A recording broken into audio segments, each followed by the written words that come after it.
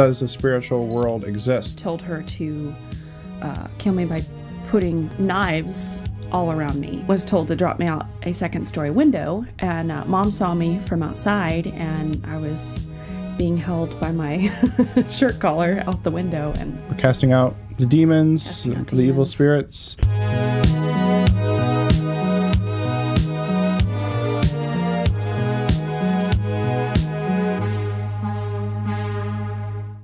Hi, I'm Reagan Ramm. And I'm Haley Ramm. And we are Andromeda Coast, a synthwave, synth-pop duo.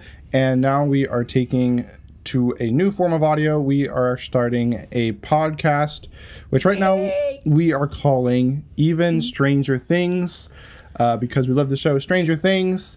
And we're going to be talking about Stranger Things in our first few episodes.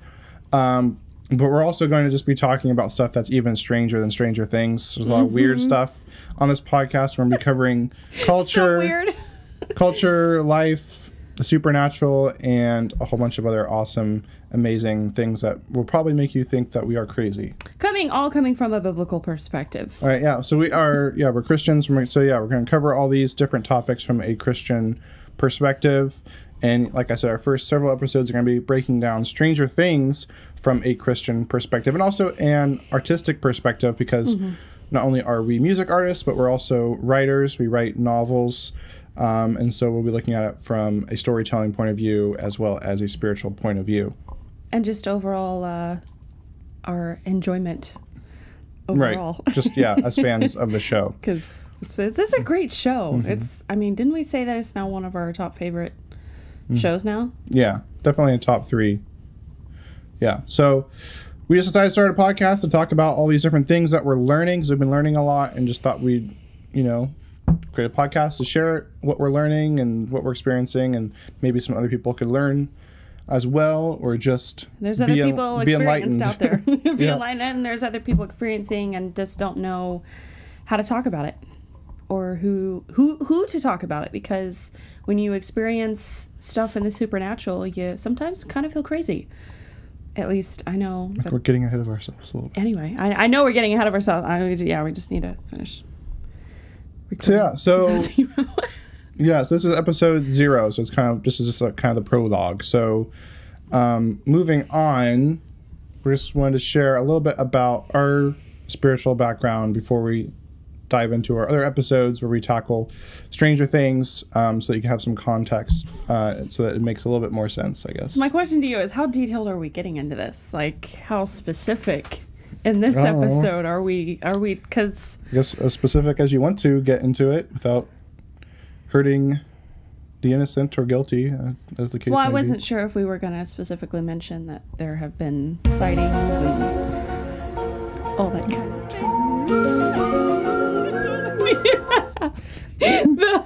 I want to believe. X-Files. We need to have that sign. We need to have that sign behind us. I come from a very Christian background. I mean, my family didn't start out that way. There's been dabblings in witchcraft and the occult and all that. And I feel like a lot of people can relate to that, because there was a lot of weird stuff that happened in the 80s. That's where my parents, large part of what happened with them. And so once you open that door, you're kind of, I would say, contaminated and more susceptible to experiencing spiritual things, more so the demonic.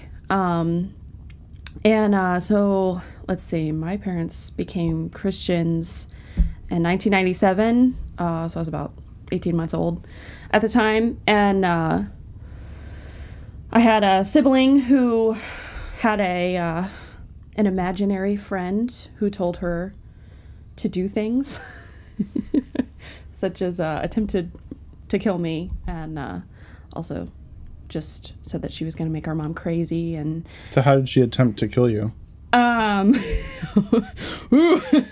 Did we forget to mention that this is not a child-friendly podcast? No, we did forget to mention that. So yeah, it'll be dealing with a lot of dark, serious issues on this podcast show, so probably not for young children. Yeah, we might look family friendly. This podcast is not your typical family friendly. It's more of mature. So the one time was friend Chelsea told her to kill me by putting knives all around me, and so that's how, I can't remember if it was my mom or my dad found me. I was a baby at the time, and she had me on the kitchen floor with knives, all the knives that we had in the house around me, and thankfully a parent came in. She's just getting started early in network marketing, trying to sell you those Kinzu knives. So the second time was sibling was told to drop me out a second-story window, and Mom saw me from outside, and I was being held by my shirt collar out the window, and Mom caught me right as, fingers were releasing my clothing, and so Chelsea, who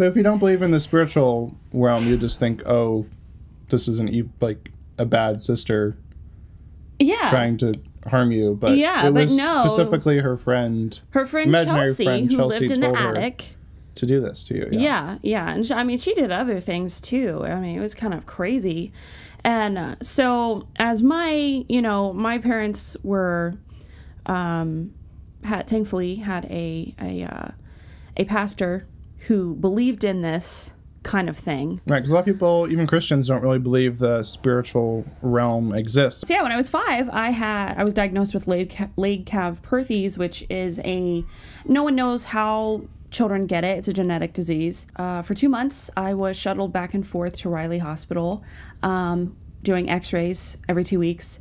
And they watched as my right hip bone it looked like someone was taking an eraser and just erasing the bone. And I was 5 at the time, and I was the only one saying, I firmly believe that God is going to heal my hip. He's going to heal me. I remember having such a strong belief, like just knowing that there was no doubt in my mind that he was going to do this thing. And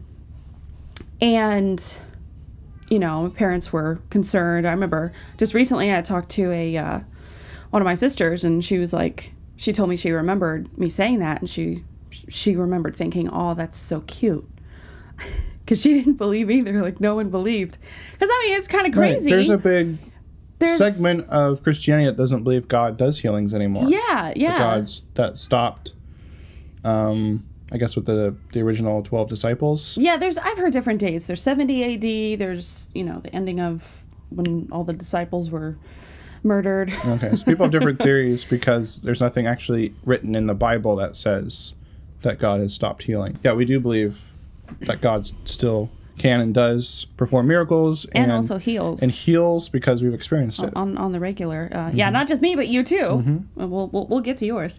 So then we were on the final visit before we were going to have to I was going to have a surgery and have a screw put in to kind of keep it in place. And I was going to end up walking with a limp. In fact, we had a friend who had been going through the same thing at the same time. And he still walks with a limp to this day. His one leg is like an inch shorter than the other. We went for the final visit, and we didn't get a call back. And a week went by, and my mom finally called the hospital, and the doctor said, I don't know how to tell you this. I don't know if there's a mistake on our end, but her hip is fully restored. She has her entire hip is back. And obviously, you can't argue with 2 months worth of x-rays. Right, but that was decreasing hip bone. But the medical worldview is God doesn't exist. Right. So their only explanation was our x-ray machines must have been wrong for 2 months just for you. Just for you. And they were showing a consistent pattern, not a random pattern of your hip bone being erased. Right. Then all of a sudden it was back. Yeah. So then, So I think that's harder to believe. I don't have enough faith to believe that. It's more logical to believe that there was a supernatural healing, I think, that happened there because, right? How do we know that what you can sense is all there is with your senses? Right. Your senses can't tell you that, right? There's all kinds of animals that have other senses. that humans don't have. Yeah. And so, right, it just makes sense that there would be probably things out there that we can't directly observe, right? And even, right, science has found that there's things that they originally couldn't observe, but then as technology advanced, they could observe them. So, yeah, I personally think that that's makes more sense that you were healed than that there was something wrong with the machine for 2 months. 2 months. And in a consistent pattern, too. Yeah, and just isolated in me. I mean, sure, if they had been getting different results from other people. Right, and they're all... This is a pattern. Mm-hmm. But it was just all of a sudden, and I just remember being elated and thinking, oh, God did it. He healed my hip. And I was I haven't had any problems, you know, with that since. And that's also a key component in getting healed, is you actually have to have faith that you will be healed. You have to believe that you'll be healed. And we see that a lot with all the healings that Jesus did in the New Testament and the Gospels. It was people believed they wanted to be healed. They believed they could be healed. Then Jesus would either heal them, or he would forgive their sins first and then heal them. Mm-hmm. There's a lot of different ways he went about healing people. But yeah, it depends on that was kind of a common thread, was believing and wanting to be healed. Yeah. So basically, if you don't believe it, it won't happen. So you don't have to worry about it. So kind of what led us to this point was I had... So starting in... January of 2021. Which is also when I started Orpheus Audio Academy.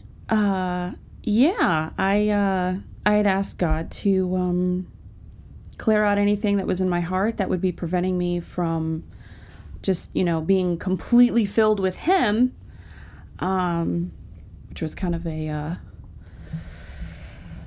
result of reading Mere Christianity by C.S. Lewis. I'd never read that book before. And it was after that prayer that I started reliving memories and having PTSD flashbacks of childhood sexual trauma that had been locked away since I was really little. All that is necessary for communicating through this is that it caused me to be in a very dark place for several months. Mm-hmm.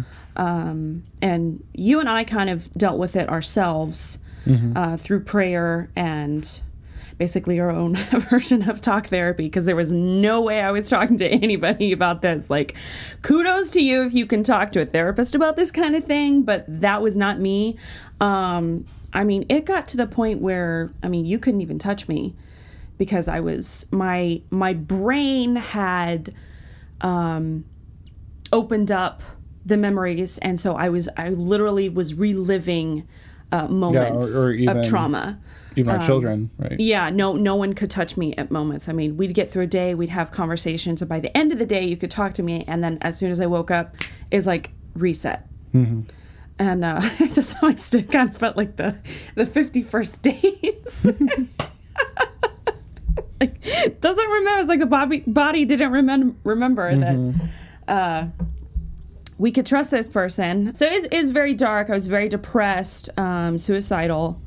I kind of had to confine myself to the house. I just felt it was so dark. It was just very, very dark, and I would get triggered by memories, and I would get stuck. I would feel stuck, like I couldn't get out of it anymore. And like I knew I was still in the real world, but I felt like I was just trapped to a place where I couldn't be released from the feelings and the memories that just kept assaulting me. So it wasn't like the extreme PTSD where you're completely transported to a whole new dimension, really, like some people experience. But I mean, I had these images, and I would get physical sensations of things that had happened, and I would pray, and I the only thing that could get me out of it was Reagan, and I mean, there was times that I would pray, and I'd be like, God, help me out of this, and He's like, you need to call for Reagan, and so I'd kind of feel paralyzed, but then I'd be able to text, or you just happen to walk in the bedroom at that point, and I'd be like, oh, thank goodness He can get me out of this. So, and then we would talk through, and then I don't know how long that went on. It went on for several months, I think. It was several months of just kind of clearing it out. And then I got to some deeper memories, and it just, I was like, there's no way this can be real. And I was just like, no. And it was like, and like in my mind's eye, you'll hear me say this a lot. It was like the black vault just closed. And I was like, maybe that's the end of it.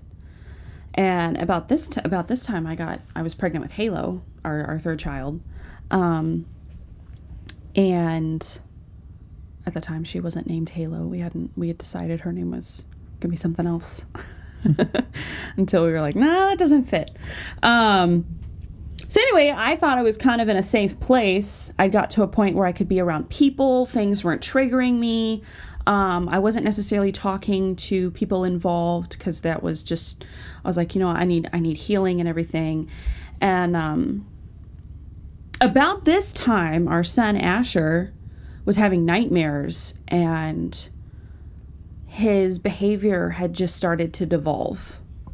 And he'd previously been this sweet, just very loving, kind, gentle, very obedient boy, and it was like he was the complete opposite of all those things.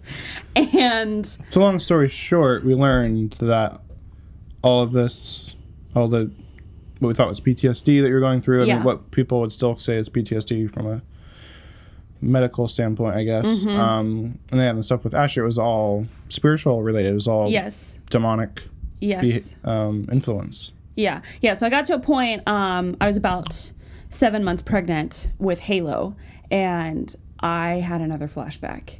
And it was just like, it all started over again. And I was like, you've got to be kidding me. I can't do this again. And so I ended up in contact with a local lady who had been experiencing, she'd been, I guess she calls that deliverance ministry. I talked to her, and she's the one that started teaching us all about this. The fact that Christians can have demons inside of them. This is almost, to some extent, some people think this is heretical. Right, growing up in the evangelical kind of church background, you're kind of just taught that Christians can't have possessed. Demons. Yeah, and there's a difference. Well, that's the thing. You can be oppressed, externally oppressed by demons, but you can't have them inside of you. So, we tried to get some of them out, and. But also, if you read the Bible, it actually talks about them. They're referred to as spirits or evil spirits, not overtly called demons, because that sounds a little scarier. Yeah, because everyone's afraid of demons and evil spirits, which is stupid, because you shouldn't be afraid of them. I mean, you should be concerned, aware of them, and aware of them. Yeah, but not afraid to the point where you won't even acknowledge them, because then they have you where they want you, because then you won't deal with them. And they can do whatever they want, because now they just have freedom in your life, because you're not gonna approach them because you're too scared. So I guess just sum it up, that we got healing from all that. Yes. Right. We're casting out the demons, the evil spirits. We've actually our children have seen them. Right.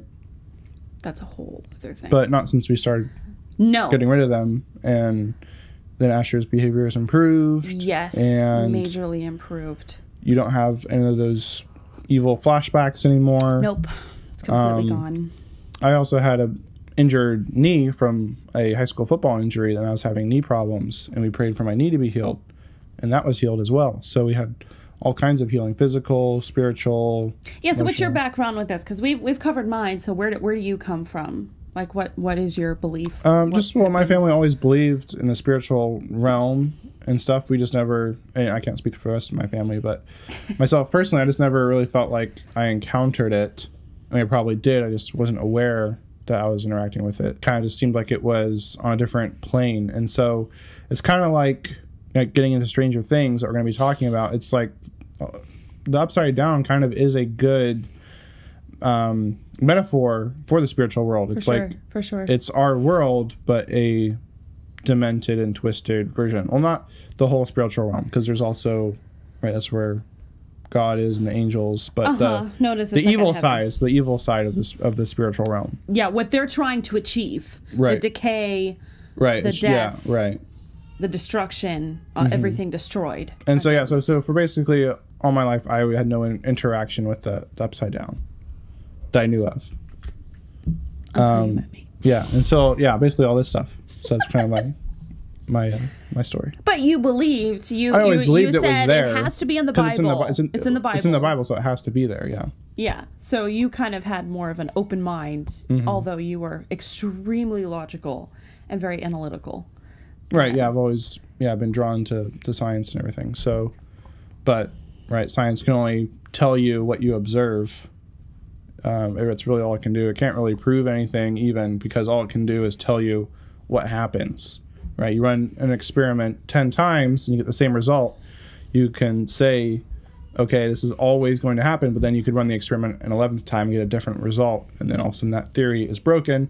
That's why you keep seeing, right, scientific theories and ideas are always changing, whether it's about health or how different things work. Right, it's not that reality is changing, it's that our understanding of it is changing. And so, just like how, right, so our senses, right, there's probably more than out there than what we can observe with our senses. So that's a kind of, I guess I was always open to it for that reason, and also because the Bible says. There's much more, but this is kind of what we've experienced to know that the spiritual world exists. So our next few episodes, we're going to be talking about how Stranger Things is really kind of revealing the agenda of Satan and the evil spiritual realm, and how Stranger Things was actually a really good job of depicting that. Not just that, but the Christian life as well, right. and how, different people respond to it.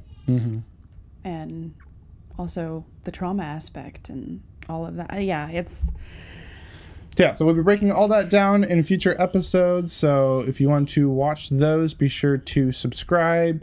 If you're listening on a podcast platform and you found this interesting, be sure to leave a 5-star review.